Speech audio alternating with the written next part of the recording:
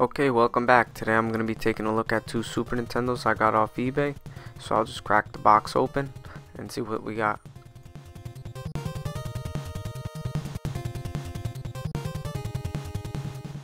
Okay, the first one out of the box, I noticed that it's dirty and yellow and the cartridge door is not working, so I'll have to take a look at that.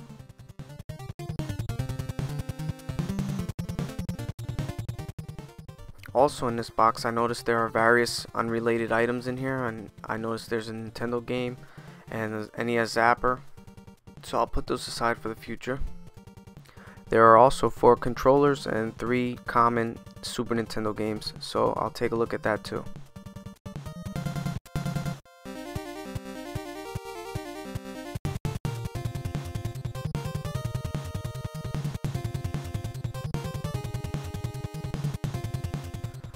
And for the second Super Nintendo, it's more dirty but less yellowed. So let's get started with this project. So first I'm going to test both these units and see what I get.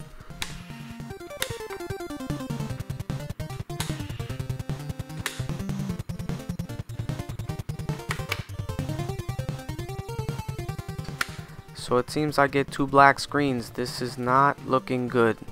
Also, this reset switch seems to be stuck.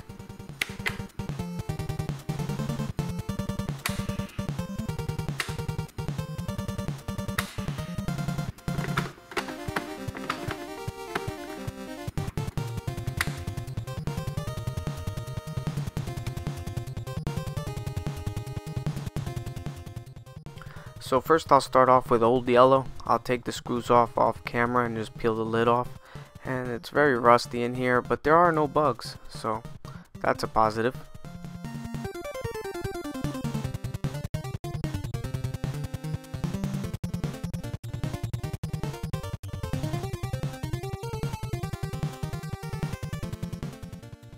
So as usual, I'm just going to take all the screws off and remove everything and set everything aside. So now I'll follow it up with alcohol and scrub the back and the front of the board.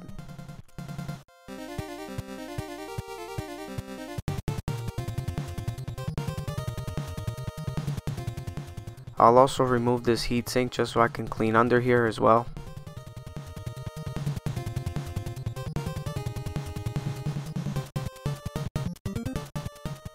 And most importantly, I'll clean the pin connector and the socket for the pin connector.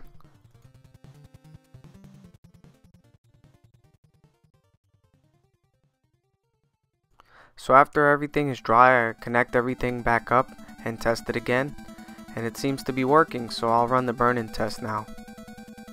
That interference you see is from my power brick, and it's going to appear on everything that I use this brick with, so just ignore all that.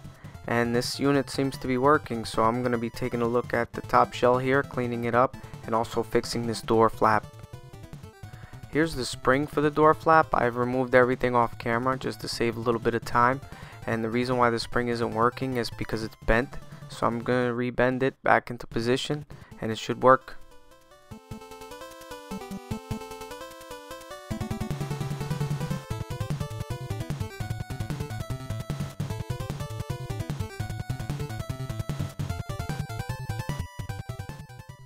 So here's the top shell and the door with the spring back on, and here's how you slip the spring through this little opening here.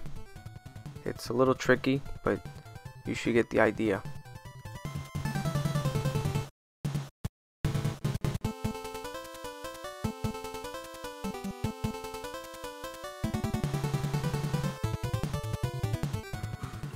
So now with the top shell almost reassembled, here's what the doors looks like, and it's clean. It's still yellow, but at least it's 100 times better than how it was before. So now I'm going to slip the reset and the power buttons back in, and we're almost done here.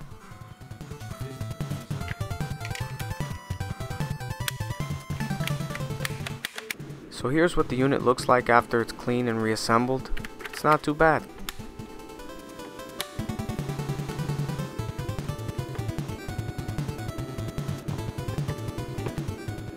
Still has this crack here. I couldn't do anything about that, but you could barely notice it, and still the shell is intact, so it's not the end of the world.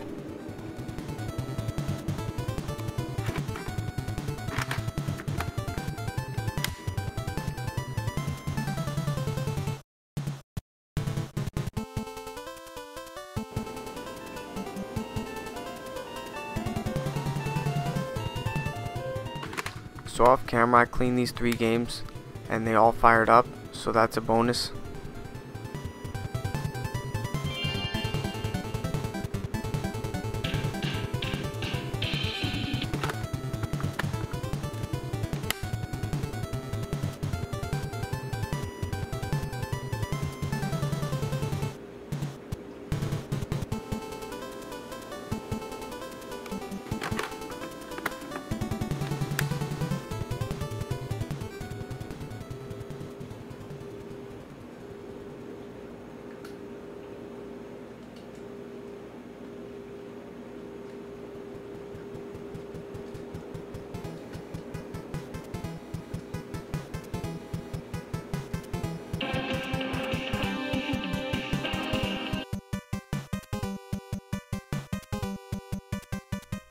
So on to the second unit, I removed the bottom screws off camera, and I'm going to remove and set everything aside right now.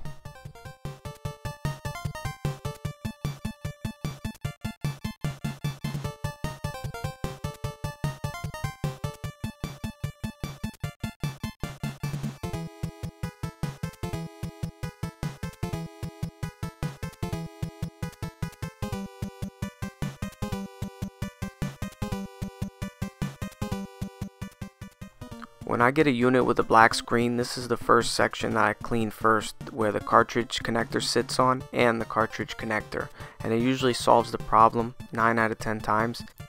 I also like to scrub the whole board with alcohol just to get the whole board nice and clean, so I can see any damages to the traces or bad caps or corrosion. It's just easier to see if everything is clean.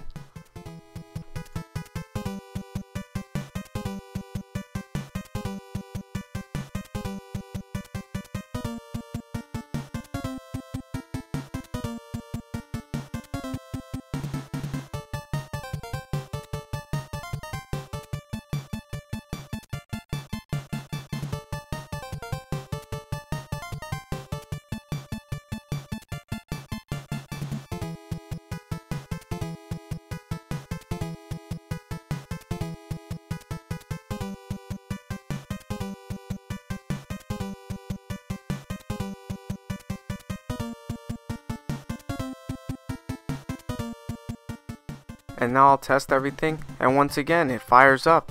So it just goes to show that if you clean the cartridge connector, you usually will get the game to fire up. But in this case we still have some interference, not interference, but we have some distortion on the left side of the screen, so that's not looking good for this unit.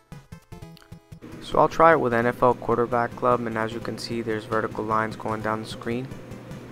Of course the LGen logo is perfect, but the Iguana Entertainment logo is bad. So it looks like we have a bigger problem with this unit.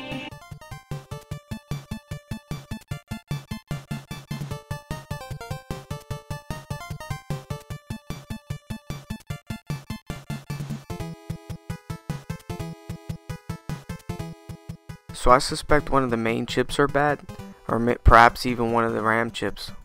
So since CPU failure is common among these early units, I'm going to reflow this CPU, just an off chance that this might help the unit.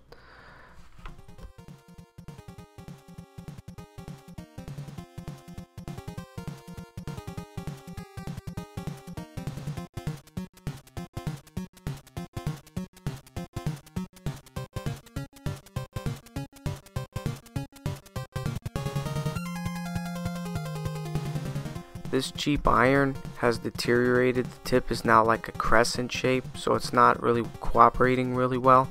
So later on in this video I'm going to switch over to my other iron. So to reflow these surface mount chips, especially with pins that are tightly grouped like this, you want to use a lot of flux and sweep across the pins parallel. You don't want to sweep perpendicular. You don't have to drag your iron across all the pins. Just use a lot of flux and sweep in the direction of the pins.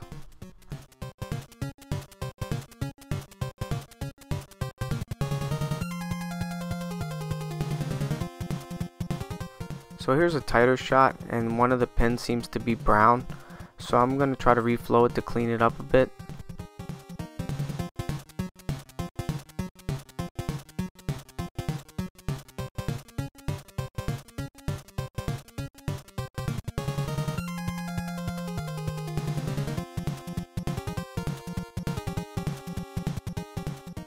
So I've learned from the past to always clean up the flux off the board, because it will cause these units not to work. So I clean it up and then I'll test it out.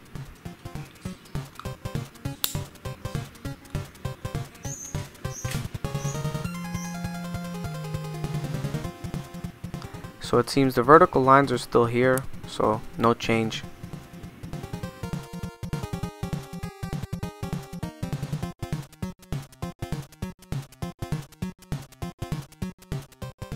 So on to something a bit more serious. I'm going to remove this PPU1 chip because I have plenty of PPU1 and 2 chips. It's the CPU chips that I don't have much of.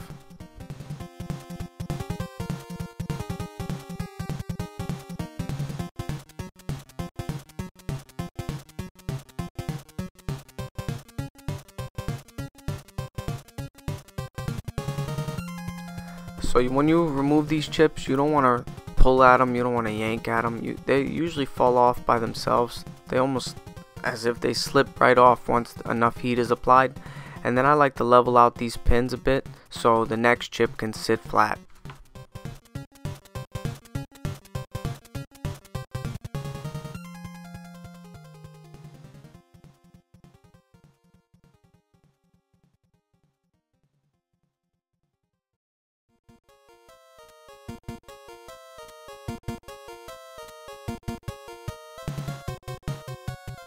See, in my haste I actually bent this corner pin here, so I'm going to try to straighten it out without damaging anything else. And it seems to be okay.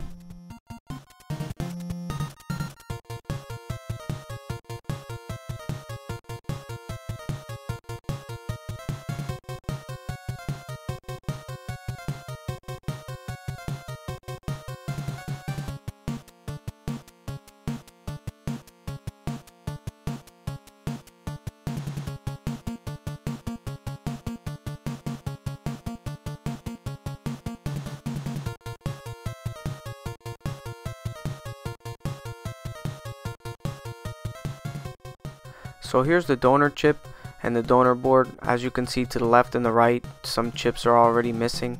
This board has already saved 3 units. Well, this would be the 3rd unit.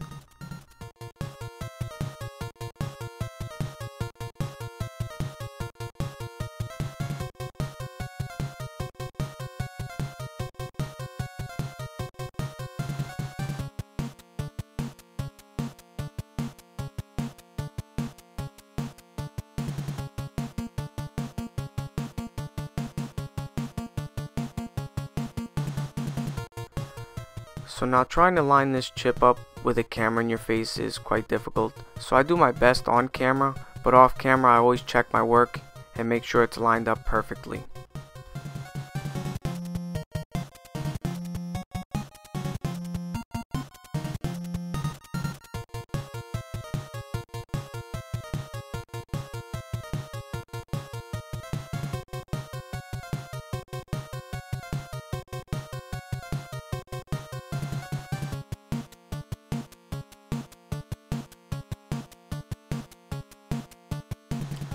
So with the chip perfectly lined up, I like to drip solder on all 4 corners. Now I'm not using any flux because I don't want to adjust, I don't want to touch this chip at all. If I had a syringe, I would probably using the flux, I would just squirt it on there. But since I have a Q-tip, if I use the Q-tip, it'll move the chip. So once I got the 4 corners pinned, I just basically drip a little bit of solder on each corner. Then I go in with plenty of flux and edge up these pins.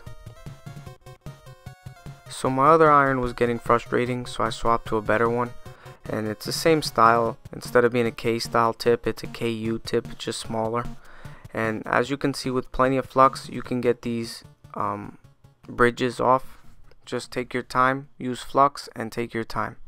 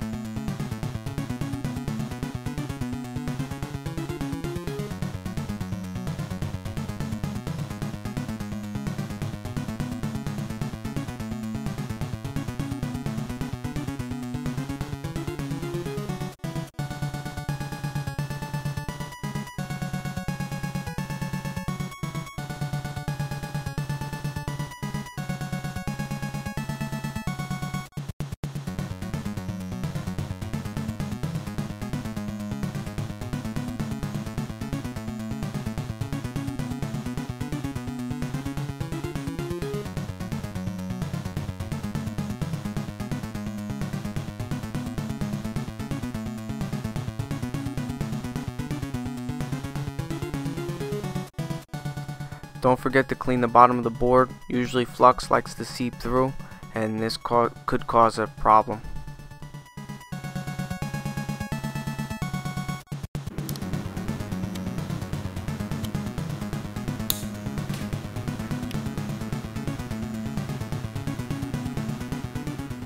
So once again, no change. So I'll switch all these chips off this board if I have to. But I'm a realist and I understand that the CPU is #1 thing to fail on these early units. So I'm gonna start there. Now since I'm taking this chip off now, I feel the need to remind everybody. Now the last PPU I took off, I realized that there was no change. So the one I pulled off, it was probably most likely good. So I put it in a parts bin and I save it for a future project.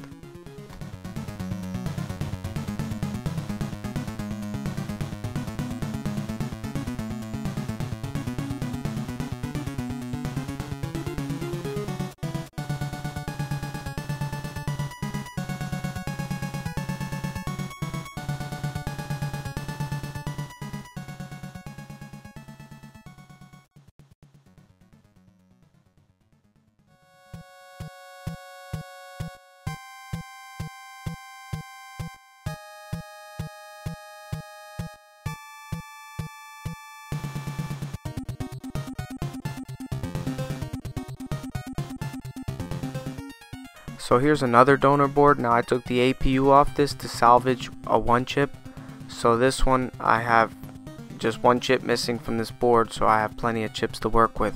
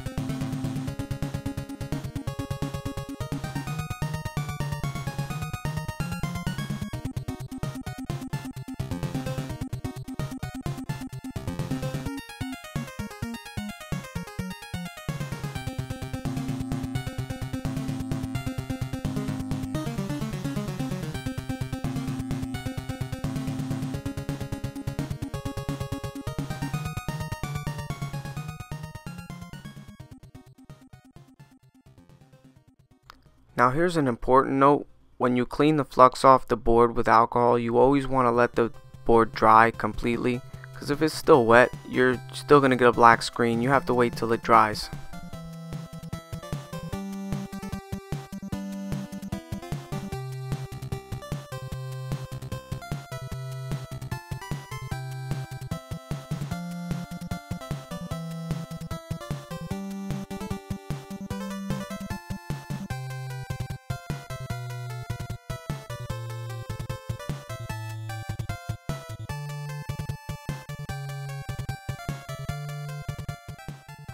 And once again, we still have no change.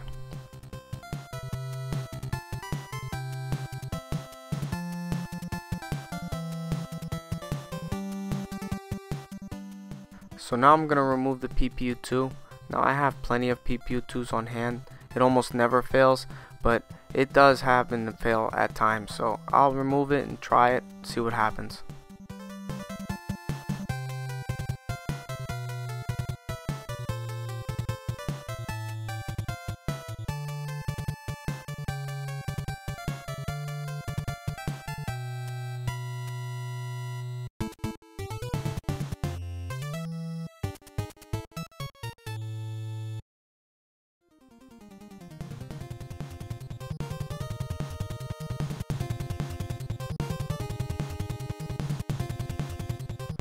Now, even though in my experiences with these units the PPU2 hardly ever fails, but Nintendo must have been self-aware, or they knew something that others didn't, because this was the third revision of the PPU2. As you can see, the letter after PPU2 is C, so signifying it's the third revision.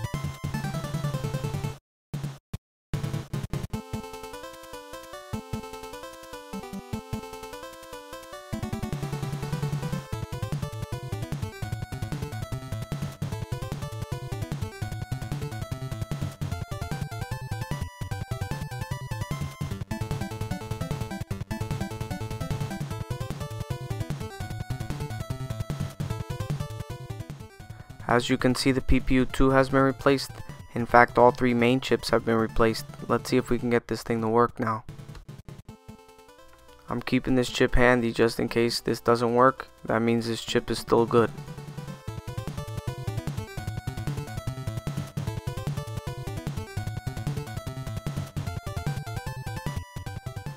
so it seems that the unit is working now. The graphic distortion is gone, and it was the PPU2 all along.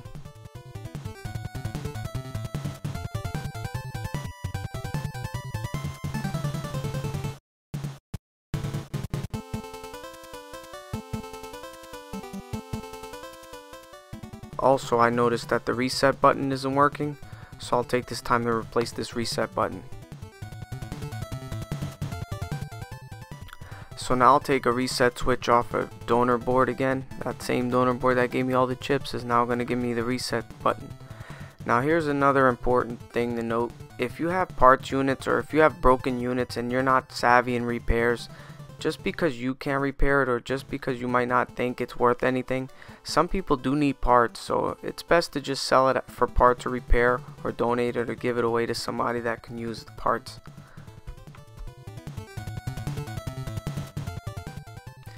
Even here, I can immediately flick this switch away.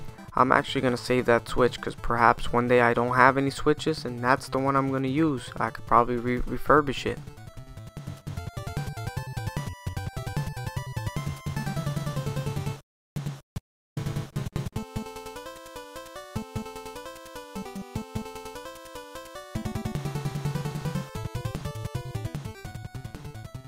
So now time to test. It works.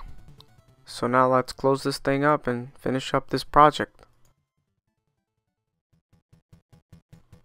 So here's everything assembled and clean. I really like how this one came out. It's still a little bit yellow, but now with the new CPU, a new PPU, new everything, this is a top quality unit right here.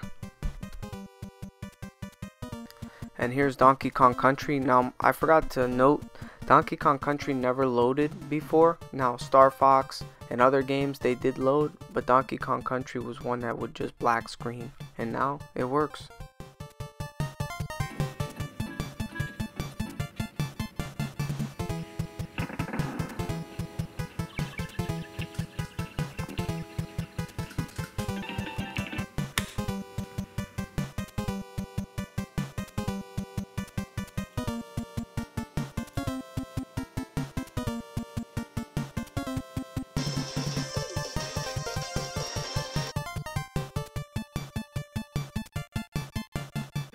So now onto these 4 controllers. Now I'm going to do all the cleaning off screen, but I am going to test them on screen, see what's up with them.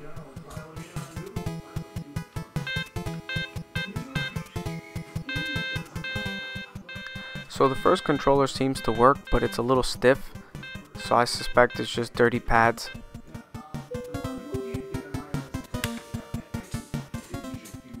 The second controller doesn't work at all. I mean, I press all the buttons, nothing. I can't get anything out of it. And now it seems like pressing the B button shorts all of them together.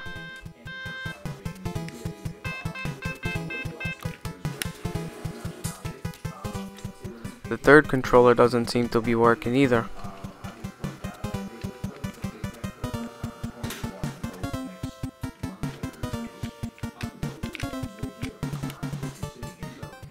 And finally, the fourth controller is much like the first one. It does work, but it's a little stiff.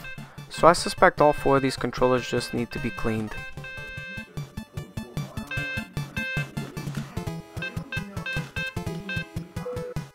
Now here are the controllers after they've been cleaned and scrubbed up. Let's see if they work now.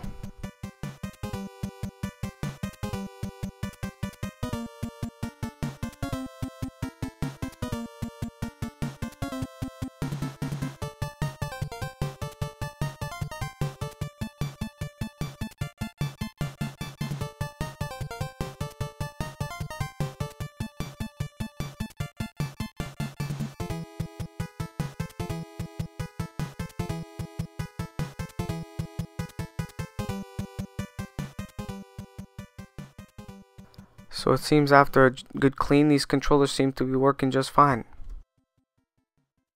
So this was really a fun project. I'm really glad I got everything to work. So if you really enjoyed this video, please like, comment, subscribe, share this with your friends. And once again, thank you for watching.